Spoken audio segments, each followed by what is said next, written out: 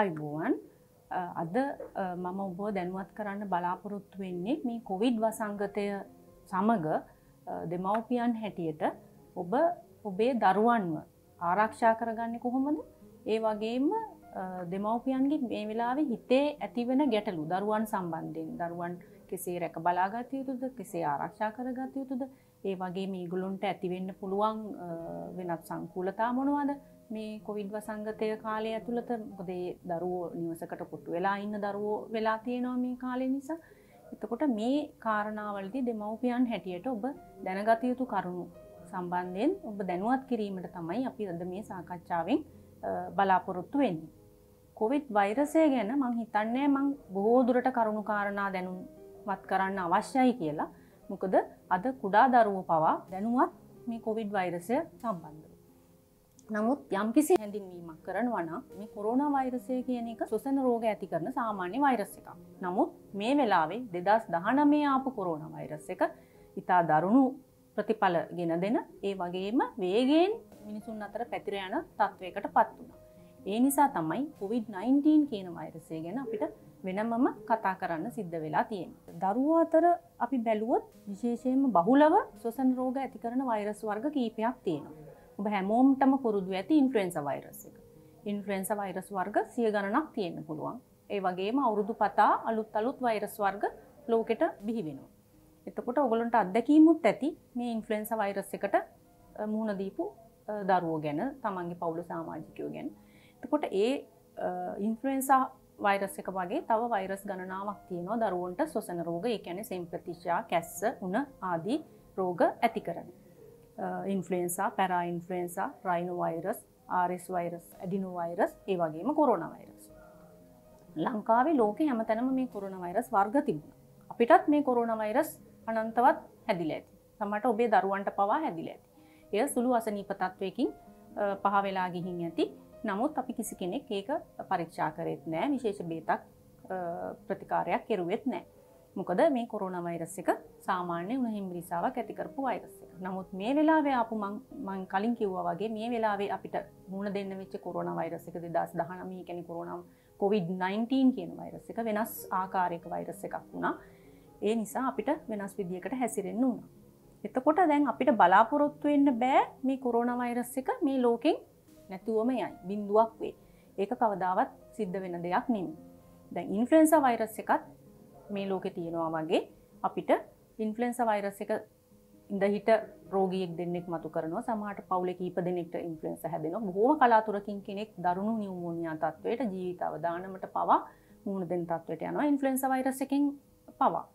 ඒ විදිහට corona virus එකත් ඉඳහිට මේ වගේ මතුවෙලා කීප දෙනෙක් ආසාදනය කරලා කීප දෙනෙක්ට රෝග ලක්ෂණ මතු කරලා තව සුළු සංඛ්‍යාවක් රෝහල්ගත කරලා කලාතුරකින් කෙනෙක්ට බරපතල අසනීපයක් ඇති කරන තත්වයකට එන්න පුළුවන්. මෙහිදී අපිට දැන් සිද්ධ වෙනවා අනාගතයේදී මේ අණුව මේ කොරෝනා වෛරස් එකත් එක්ක අපිට ජීවත් වෙන්න වෙනවා. ඒ කියන්නේ අපි ඉගෙන ගන්න වෙනවා කොරෝනා වෛරස් එකත් එක්ක අපි කොහොමද ජීවත් වෙන්නේ කියලා. කොරෝනා වෛරස් එකෙන් වැළකෙන්නේ කොහොමද? කොරෝනා වෛරස් එකත් එක්ක ජීවත් වෙන්නේ කොහොමද? මේ වසංගත තත්ත්වයේදී විතරක් නෙමෙයි ඉදිරියේදීත් අපිට මේ දැනුම ප්‍රයෝජනවත් වෙයි. එතකොට පළවෙනියෙන්ම මේ වසංගතය පටන් ගන්න වෙලාවෙම සෑම දෙමව්පියෙකුගේම හිතේ නැගෙන්න පුළුවන් පළවෙනි ප්‍රශ්නේ හැටියට මම හිතන්නේ දැන් මගේ දරුවට මේ රෝගය වැළඳෙයි. මොකද්ද මේ රෝගය හැදෙන්න මගේ දරුවට ඇති ඉඩකඩ? ඔන්න ඕක තමයි මම හිතන්නේ පළවෙනියෙන්ම හිතේ නැගෙන්න පුළුවන් ප්‍රශ්නය ලොකු බියකුත් එක්ක. අපි සංඛ්‍යා ලේඛන අනුව ගත්තොත් අපිට මේ රටේ සංඛ්‍යා ලේඛනත් එක්ක ටිකක් පැහැදිලි කිරීමක් කරන්න අපහසුයි. මොකද අපේ රට බොහොම හොඳින් මේක පාලනය කරගත්ත නිසා අපිට අපේ සංඛ්‍යාවන් බොහොම අඩු මට්ටමක තියෙන්නේ. නමුත් අපි මේකේ දරුණුම තත්ත්වයට මුහුණ දීලා තියෙන යුරෝපය සමග සංසන්දනය කරොත් යුරෝපයේ 100 දෙනෙක්ට රෝගය බෝ වෙනකොට එයින් 10 දෙනෙක්ට ආසන්න ප්‍රමාණයක් දරුවෝ ඉඳලා තියෙනවා. අපේ රටේ මම හිතන්නේ මීටත් වඩා අඩු ප්‍රමාණයක් තමයි දරුවන්ට ආසාදනය වුණේ. බොහොම අඩු ප්‍රමාණයක්. ඒ රෝගේ බෝ වෙන කොටසිනු 100%කටත් වඩා 100 දෙනෙක්ට හැදුනා නම් 100%කටත් වඩා අඩු ප්‍රමාණයක දරුවෙකුට තමයි අවදානම තියෙන්නේ බරපතල රෝගයකට තත්වයකට, ඒ කියන්නේ නියුමෝනියාවට, ජීවිත අවදානමකට යන තත්වයකට මුහුණ දෙන්න ඉඩකඩ තියෙන්නේ. නමුත් මේක යම්කිසි සැනසෙලිදායක ප්‍රවෘත්තියක් හැටියට ගත්තත් අපි ඒක සැනසිලිදායක ප්‍රවෘත්තියක් හැටියට අරගෙන අපේ ආරක්ෂාව පහත හෙලන්නේ. ඒ කියන්නේ අපි කියනවා ගාඩ් එක පහලට දාන්න හොඳ නෑ. අපි සූදානම් වෙලා ඉන්න ඕනි මේකෙන් ආරක්ෂා වෙන්න. මොකද සාමාන්‍ය දරුවෙකුට වඩා සමහර විශේෂ දරුවෝ ඉන්නවා. ඒ කියන්නේ හෘද වස්තු අසනීප තත්ත්ව තියෙන දරුවෝ ඉන්නවා. උප්පත්තියේම ප්‍රතිශක්තිය අඩු දරුවෝ ඉන්නවා. සමහර වකුගඩු රෝගවලදී බේත් ගන්න දරුවෝ ඉන්නවා. ඒ වගේම වෙනහළු දුර්වලතා තියෙන දරුවෝ ඉන්නවා. අඩු මාසෙන් ඉපදිච්ච නිසා වෙන කාලයක් පවතින පෙනහළු ආසාදන නිසා ඒ වගේ දේවල් තියෙන දරුවන්ට මේක ටිකක් දරුණුවට බලපාන්න පුළුවන්. ඒ නිසා සියලු දෙනාම මේකෙන් ආරක්ෂා වෙන්න පියවර ගැනීම තමයි සුදුසු වෙන්නේ. අපි රෝග ලක්ෂණ ගැන කල්පනා කරොත් මේකේ රෝග ලක්ෂණත් මම හිතන්නේ හුඟක් දෙනෙක් මේ සම්බන්ධව දැනුවත්. බොහෝ දෙනෙකුට 50%කට වඩා දෙනෙකුට ඒක හුඟක් පිට සුළු වුණ තත්ත්වයක්. දවසක් හෝ දෙකක් පවතින සුළු වුණ තත්ත්වයක් තමයි ගොඩක් දෙනෙකුට ඇති උනේ.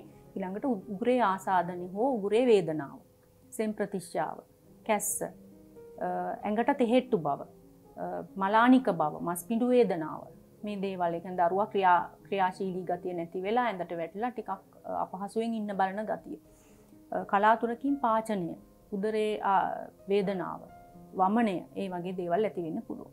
ඊළඟට මේක බරපතල තත්ත්වයට යන රෝගීන්ගේ හුස්ම ගැනීමේ අපහසුතාව, කෑම ගිලීමේ අපහසුතාව, හතිය, මෙන්න මේ වගේ රෝග ලක්ෂණ මතුවෙන්න පුළුවන්. ඒවා ඉතාම ඉක්මනින් වෛද්‍ය උපකාර වෙත යොමු වීම අවශ්‍යයි. එවැනි රෝග ලක්ෂණ තියෙනවා නම් එවැනි රෝග ලක්ෂණ පමණක් නෙමෙයි, සුළු රෝග ලක්ෂණයක් තිබුණත් මේ අවස්ථාවේ රෝහලකට ගොස් පරීක්ෂා කර ගැනීම සුදුසුයි.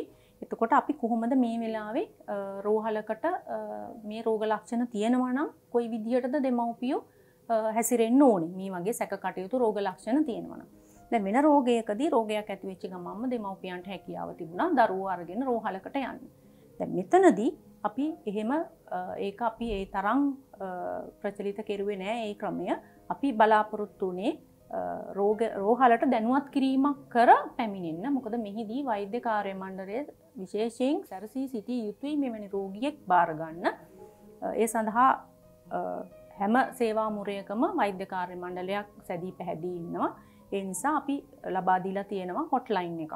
ඒ කියන්නේ පැය 24ම ක්‍රියා කරන දුරකථන අංකයක්. 1390 කියන දුරකථන අංකය. මේ දුරකථන අංකයට දැන් කතා කිරීමෙන් හෝ 1990 කියන අපේ සුවසැරිය ගිලන් රථ සේවාවට කතා කිරීමෙන් ඔබට අවශ්‍ය විස්තර දැනගන්න පුළුවන්. ඒ අය ඔබට උපදෙස් දෙයි මොන විදිහටද දරුවා රෝහලට රැගෙන ආ යුත්තේ කියන එක.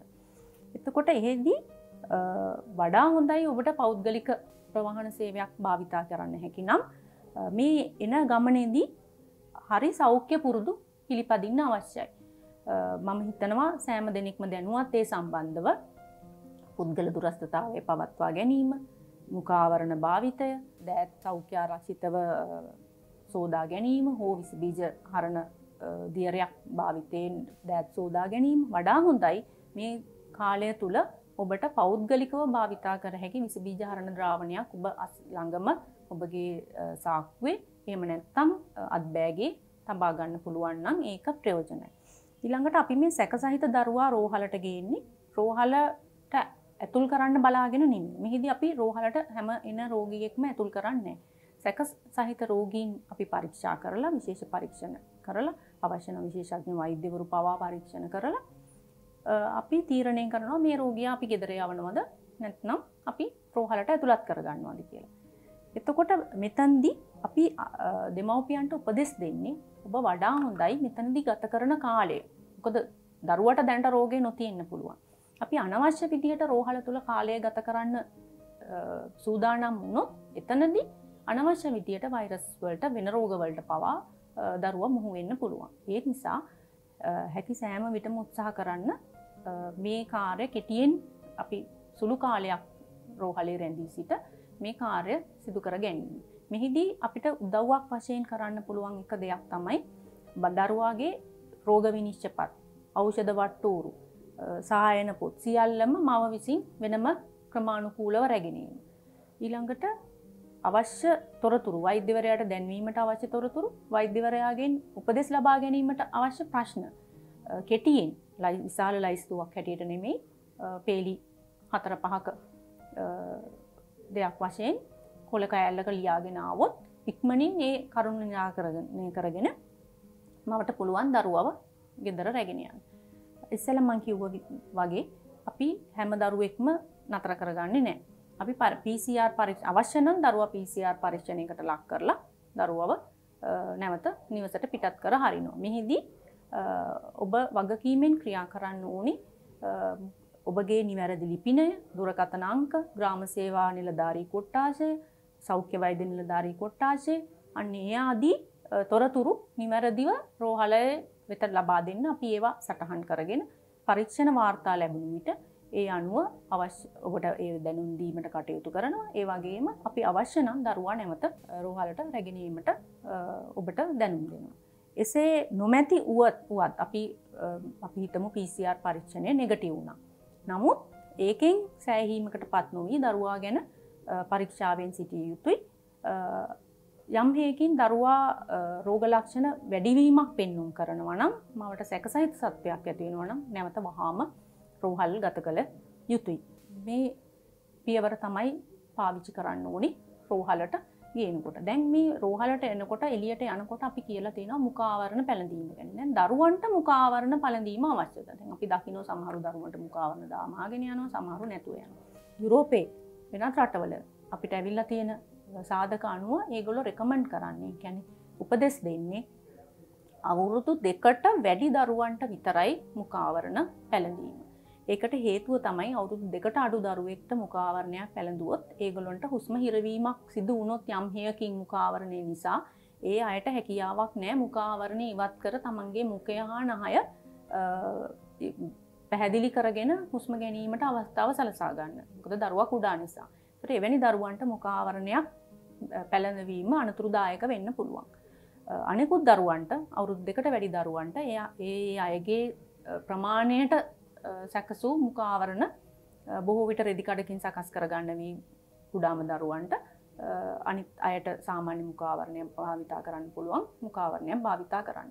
ඒ වගේම ගොඩක් දරුවෝ අපි දකිනවා ඒගොල්ලොම පොඩ්ඩක් කෙල බේරෙන ගතිය තියෙනවා. එතකොට මේකේ ඒ කෙල තැවරිලා මුඛ ආවරණය තෙත්තුනොත් ඒ මුඛ ආවරණයේ තියෙන ආරක්ෂාව නැති වෙනවා. ඒක මුඛ ආවරණයක් නැතුව සිටිනවාටත් වඩා නරක තත්වයක් වෙන්න පුළුවන්. මේ නිසා මවට සිද්ධ වෙනවා මුඛ ආවරණ කීපයක් තියාගන්න කුඩා දරුවෙක් සමග ඔබ එළියට යනවා නම් මොකද ඒ මුඛ ආවරණයේ තෙත්තුනොත් ඒක ආරක්ෂාකාරීව ඉවත් කර නව මුඛ ආවරණයක් භාවිතා කළ යුතුයි. දැන් මේ වසංගත කාලේ මේ දරුවෝ ඇත්තටම ඉන්නේ ගෙදර. මොකද ඒගොල්ලන්ට එළියේ කිසි රාජකාරියක් අපිට පේන්නේ කරන්න තියෙන. ඒගොල්ලෝ ඉන්නෝනේ ගෙදර. ඒගොල්ලන්ට පාසල් නැහැ. ඒගොල්ලෝ අත්‍යවශ්‍ය බඩු භාණ්ඩ මිලට ගන්න යන්නේ නැහැ. ඒගොල්ලෝ ෆාමසි වලට යන්නේ නැහැ. ඒ නිසා ඒගොල්ලෝ ඉන්නෝනේ ගෙදර. එතකොට මේගොල්ලෝව ආරක්ෂා කරගන්න තියෙන පළවෙනිම පියවර තමයි දරුවා නිවසෙන් පිටතට ගෙන යාමෙන් වළකින්න. පිටතට ගෙන යාමෙන් වළකින්න කිව්වහම එහා ගෙදරට අල්ලපු ගෙදරට අසල්වැසි නිවසට යන එකත් සුදුසු නැති දෙයක්.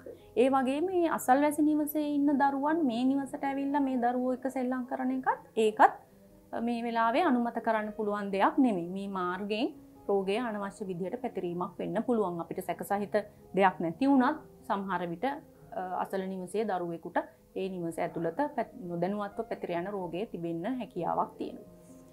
ඊළඟට මේ දරුවෝන්ට අපි හිතමු අවුරුදු 4 හෝ ඊට වැඩි දරුවෙකුට හැකියාව තියෙනවා මේ රෝගය ගැන අවබෝධයක් ලබා ගන්න. ඒගොල්ලන්ට තේරෙනවා යම් ප්‍රමාණයකට. එතකොට මව්පියන්ගේ යුතුයකම තමයි මේ දරුවන්ට මේ රෝගය ගැන හංගන්න නැතුව දැනුවත් කරන එක.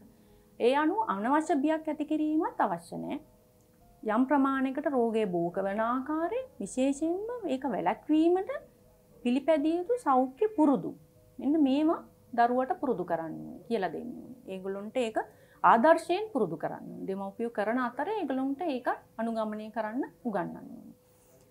ඊළඟට දරුවට හදිස්සියවත් මේ රෝගේ බීජය සමග මුහු වෙන්න වුණොත් දරුවට ඒකට ඔරොත්තු දෙන්න හැකියාව තියෙන්නේ එයාගේ තියෙන ප්‍රතිශක්තිය අනුව. දරුවෝ කියන්නේ කොහොමත් වැඩිහිටියන්ට වඩා ප්‍රතිශක්තිය යම් ප්‍රමාණයකින් අඩු කොට්ටාසයක්. විශේෂයෙන්ම කුඩාම දරුවෝ. එතෙන්දී පෝෂ්‍යදායී ආහාර වේලක් කියන එක හුඟක් වටිනවා ප්‍රතිශක්තිය හොඳින් පවත්වා ගැනීම සඳහා. පෝෂ්‍යදායී ආහාර වලින් ප්‍රතිශක්තිය වැඩිවීමක් කරනවා. මේකින් එක හොඳ දෙයක් වෙලා තියෙනවා මේ දරුවෝ එළියේ තියෙන කඩචෝරු කෑම නැවතිලා දැන් ඇත්තටම ගෙදර හදපු පෝෂදායී කෑම වලට පුරුදු වෙලා තියෙනවා. ඒක තවදුරටත් පවත්වාගෙන යන්න. විශේෂයෙන්ම විටමින් C වගේ දේවල්. Vitamin C, zinc, vitamin A කියන විටමින් වර්ග, ලවණ වර්ග හොයාගෙන තියෙනවා හේතු වෙන බව ප්‍රතිශක්තිය ඉහළ දැමීම සඳහා. විටමින් C තියෙනවා දෙහි කුලේ ශාක, ඒ කියන්නේ දෙහි නාරං, දොඩම් මේ වගේ දේවල් පාවිච්චි වැඩි කරගන්න. සින්ක් කියන එක විශේෂයෙන්ම ශ්වසන රෝග සඳහා ආරක්ෂාව තියෙනවා. ඒ වගේම ප්‍රතිශක්තිය වැඩි කරන දෙයක්.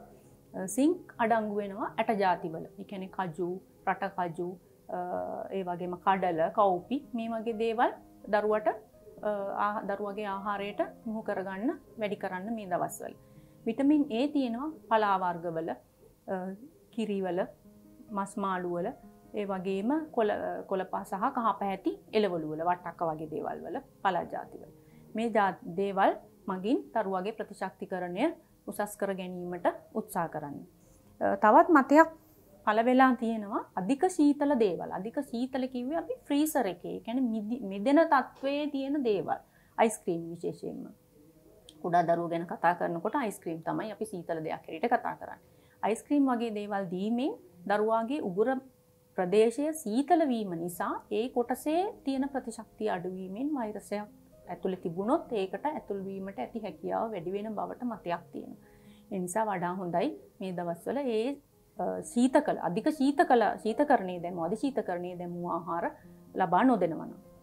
දරුවා ආරක්ෂා කරගන්නවා වගේ මේ වෙලාවේ දරුවෝ ගෙදර ඉන්න වයෝවෘද්ධ අය ආරක්ෂා කරගන්නත් අවශ්‍යයි.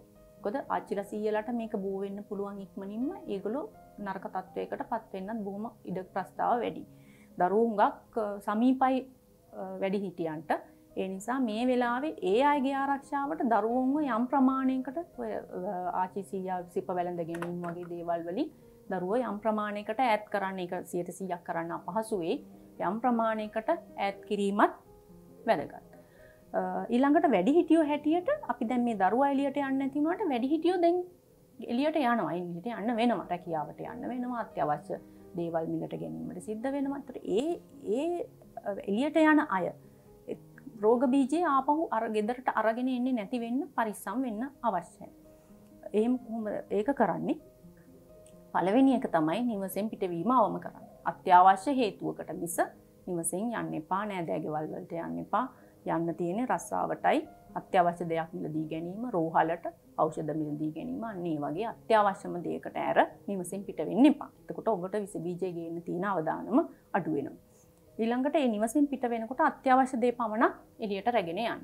මොකද ඔය අපි ආපසු නිවසට එන විට මේ දේවල් විස බීජනාශක ද්‍රව්‍ය යොදා පිරිසිදු කර හෝ සබන් යොදා පිරිසිදු කර ගැනීමට අවශ්‍යයි. එසේ හැකි වෙන දෙයක් පමණක් අරගෙන යන්න.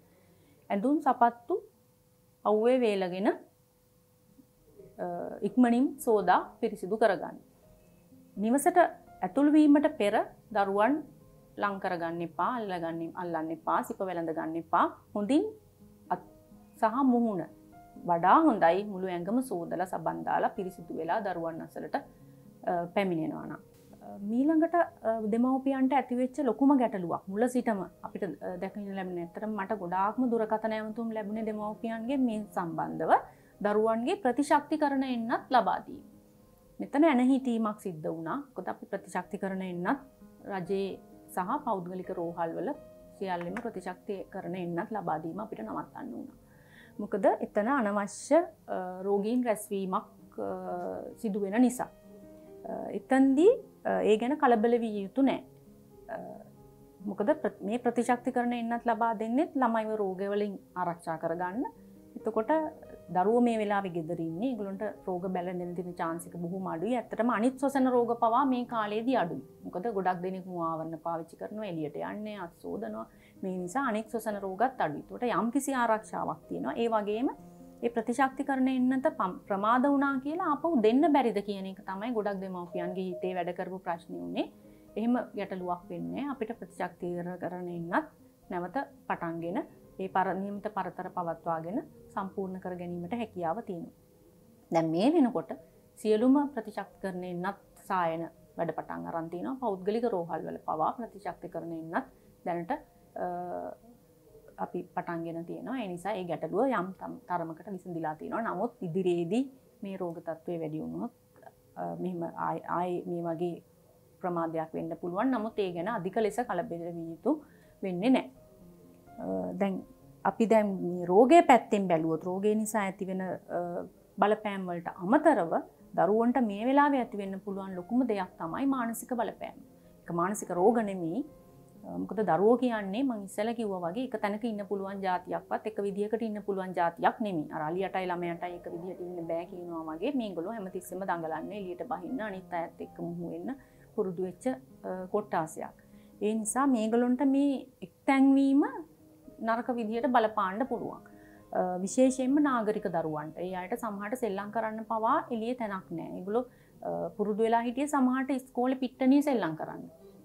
එතකොට මේ සේරම දේවල් දැන් නැති වෙලා තියෙනවා. ඒතර මේගොල්ලෝ දැන් පාසලෙන් වෙන් වෙලා මේගොල්ලෝගේ උදේ කාලේ පුරුදු වෙලා තිබුණේ පාසලේ ගත කරන්න. ගුරුතුමියක ගත කරන්න. ගුරුතුමියට සෑහෙන සමීපයි විශේෂයෙන්ම කුඩාම දරුවෝ. පෙර පාසල් වයසේ පළවෙනි වසරේ දරුවෝ ගුරුතුමියව සැලකුවේ තමන්ගේ අම්මා හා සමානව සමහර විට. එතකොට මේක මේ වෙන්වීම ඒගොල්ලන්ට දරා ගන්න බැරි වෙන්න පුළුවන්. ඊළඟට අධ්‍යාපන කටයුතු නැවතිලා තියෙනවා. ඊළඟට මිතුරුයෝන්ගේ ආශ්‍රය නැති වෙලා තියෙනවා. ඊළඟට රෝගය ගැන නොයෙකුත් දේවල් අහන්න ලැබෙනවා මාධ්‍ය වලින්. ඊළඟට විශේෂයෙන් මේගොල්ලෝ බය වෙන්නේ Tamanට රෝගය හැදෙයි කියලා නෙමෙයි සමහරට තේරෙන ළමෙක් නම් බය වෙන්නේ මගේ දෙමව්පියන්ට මේ රෝගය හැදෙයිද. එතකොට මට මොකක් වෙයිද? අන්න ඒ වගේ දේවල් පවා ඒගොල්ලෝගේ හිතේ වැඩ කරන්න පුළුවන්. ඒතර මේ නිසා මේක දෙමව්පියන්ට අවබෝධ නොවුනත් ඒගොල්ලෝගේ හැසිරීම් රටාවල් වෙනස් වෙන්න පුළුවන්. ඒගොල්ලන්ට මානසික ආතතිය පීඩනයක් ඇති වෙන්න පුළුවන්. ඒගොල්ලෝ ඒක කටින් නොකියුවත් ඒ විදිය මානසික තත්වයක ඉන්න පුළුවන්. ඒතර මේ අනුව මේගොල්ලන්ට ටිකක් තරහ යන ගතිය වැඩි වෙන්න පුළුවන් වෙනදට වඩා. අනිත් දරුවොත් එක්ක රණ්ඩු කරගන්න. දැන් ඔක්කොම ළමයි ටික එකට ගෙදර ඉන්න අවස්ථාවක් වෙලා තියෙන්නේ. අනවශ්‍ය විදියට තරහ යන. කැළඹිල්ලෙන් ඉන්නේ. කරන දෙයක් හරි සිහි කල්පනාවෙන් කරන්න බැරි ගතිය සමහරට පෙන්වනවා. සමහර දරුවෝ අම්මගේ ඇඟේම එල්ලිලා ඉන්න බලනවා. අම්මගේ හරි තාත්තගේ හරි වැඩිහිටියෙක් ළඟටම වෙලා ඉන්න බලනවා. ඒගොල්ලන්ගේ හිතේ ඇති වෙලා තියෙන බිය නිසා. සමහර දරුවෝ අනිත් අයගෙන් අයින් වෙලා කල්පනා කරමින් කාලය ගත කරන්න ඉඩ තියෙනවා. ඒතර මෙවැනි මානසික බලපෑම් නිසා දරුවට ඇතිවෙන දේකට අපි කොහොමද දෙමව්පිය හැටියට මුහුණ දෙන්නේ? මේකෙදි දෙමව්පියෝ මේ තත්ත්වයට හැඩ ගැහෙන්න දරුවට උපකාර කරලා මේ රෝගය ගැන තියෙන අනවශ්‍ය බිය ඉවත් කරලා දරුවට මේ පරිසරය තුල සතුටින් ගත කරන්න අවස්ථාව ලබා දීමෙන් අපිට මේක මග ඇරව ගන්න පුළුවන්. විශේෂයෙන් මේගොල්ලෝ බය වෙන්නේ දෙමව්පියන්ට රෝගේ හැදෙයි කියලා. ඒක දරුවන්ට වටහලා දෙන්න ඕනේ. දෙමව්පියන්ට පුළුවන් නිදර්ශනයෙන්ම පෙන්වන්න අපි මේ රෝගයෙන් ආරක්ෂා වෙලා ඉන්නේ. අපිට මේ රෝගේ හැදෙන්න අපි ඉඩ තියාගන්න. අපි අත් පිරිසිදු කරනවා, අපි මුඛ ආවරණ පාවිච්චි කරනවා, අපි පරිස්සම් වෙලා ඉන්නේ. ඔයාට දරුවට බය වෙන්න දෙයක් නැහැ දෙමව්පියෝ ගැන කියන එක දරුවට ආදර්ශයෙන් පෙන්වා දීම වැදගත්. ඊළඟට දරුවගේ ප්‍රශ්නවලට කන් දෙන්න ඕනේ. දරුවට දැන් මේ වෙලාවේ කරන්න ඕනේ මොකක්ද කියන එක. එයා ඒගොල්ලන්ට සමහරට ආසාවක් ඇති අනිත් යාළුවොත් එක්ක කතා කරන්න. ආච්චි සීයා එක්ක කතා කරන්න. දැන් ඒගොල්ලෝ ඈත් වෙලා ඉන්නේ. කොට ඒකට අවස්ථාව සලස්සලා දෙන්න. දුරකථන මාර්ගයෙන් නැත්නම් වීඩියෝ තාක්ෂණ හරහා දැන් කරන්න පුළුවන් දේවල් ගොඩක් තියෙනවා. ඒ ක්‍රමයෙන් ඒගොල්ලොන්ගේ සමහරට ගුරුතුමිය සමග පවා හැකිනම් කතා කරන්න අවස්ථාවක් ලබා දෙන්න පුළුවන් නම් ඒක ඒගොල්ලන්ට උදව්වක් වෙයි. වෙනදට වඩා ඒගොල්ලන්ට ලං වෙන්න. වෙනදට වඩා ඒගොල්ලන්ට ආදරය. ඔබ ආදරේ දරුවන්ට. නමුත් ආදරේ සමහරට අපි පෙන්වන්නේ නැහැ. ආදරේ පෙන්වන්න. මේ වෙලාවේ දෙමව්පියෝ ගෙදර ඉන්නේ ගොඩක් වෙලාවට ඒක අවස්ථාවක් කරගන්න. දරුවොත් එක්ක කාලය ගත කරන්න. දරුවන් එක්ක එකට පාඩම් වැඩ එකට වාඩි වෙලා පාඩම් වැඩ කරන්න ඒගොල්ලොත් එක්ක. දැන්ට ඔන්ලයින් වලින් ගොඩක් දරුවන්ට ඉගැන්වීම් කටයුතු කරනවා. ඊළඟට ක්‍රීඩා කරනකොට පවා දෙමව්පියන්ට පුළුවන් දරුවන්ට එක්ක එකතු වෙලා ඒකට සහභාගී වෙන්න. අඩු ගානේ නරඹන්නෙක් හැටියට ඒකට සහභාගී වෙන්න. අර දැන් මේ දුවපු රේස් එක නැවතිලා තියෙනවා. මේක ප්‍රයෝජනෙට ගන්න දරුවා වෙනුවෙන් මේ කාලය ගත කරන්න. ඊළඟට දරුවන්ගේ ආතතිය ඕන කෙනෙක්ගේ ආතතිය දුරු කරන්න පුළුවන් බේතක් තමයි සංගීතය. සංගීතයට යොමු කරන්න. සංගීතය අහන්න, ඒගොල්ලන්ට පුරුදු නම් මොනවා හරි සංගීත භාණ්ඩයක් වාදනය කරන්න, අන්න ඒ වගේ දේවල් වලට යොමු කරන්න. ඊට අමතර කාර්යයන් වලට පුරුදු කරන්න. ගෙවතු වගාව, මුළු ගෑනු දරුවෙක් නම් මුළු තැන් ගේ කටයුතු, මෙහුම් ගෙතුම්, ඒ වගේ දේවල් වලට දරුවා යොමු කරන්න. ඒක ඇත්තටම දරුවාගේ අනාගතයටත් ප්‍රයෝජනයක් වෙයි. ඊළඟට අවසාන වශයෙන් මට ඔබට කියන්න තියෙන්නේ මේ රෝගයට බය වෙන්න එපා.